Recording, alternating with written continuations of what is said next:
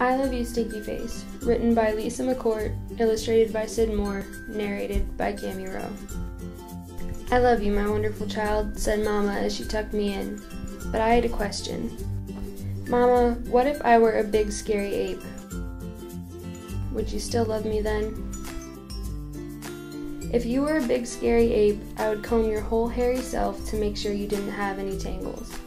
And I would make your birthday cake out of bananas, and I would tell you, I love you, my big scary ape. But Mama, what if I were a super smelly skunk and I smelled so bad that my name was Stinky Face?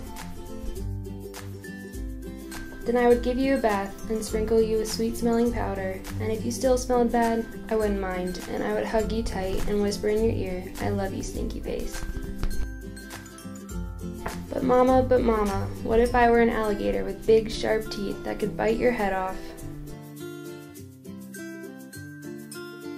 Then I would buy you a bigger toothbrush for your big teeth and make sure that you brushed them every night so they stayed healthy and strong.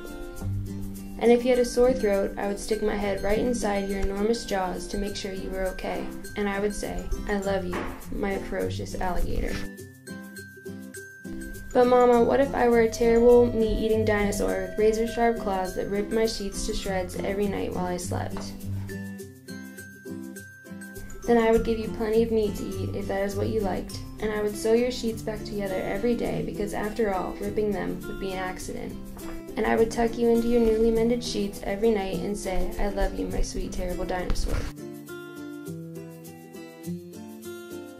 But Mama, what if I were a swamp creature with slimy, smelly seaweed hanging from my body, and I couldn't ever leave the swamp or I would die?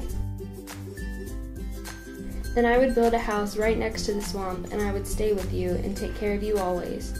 And when you splashed to the surface, I would say, I love you, my slimy little swamp monster. But Mama, what if I were a green alien from Mars and I ate bugs instead of peanut butter? Then I would dress you in colors that showed off your nice green skin, and I would pack your lunchbox with beetles and spiders and ants and grasshoppers and the tastiest bugs you ever had. And I would pack a note with all the bugs that said, I love you, little greenie, bon appetit. But Mama, what if I were a cyclops and I had just one big gigantic eye in the middle of my head?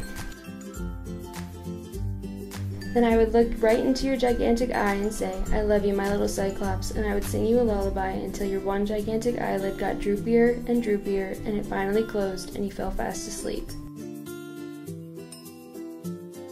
I love you, Mama, and I love you, my wonderful child.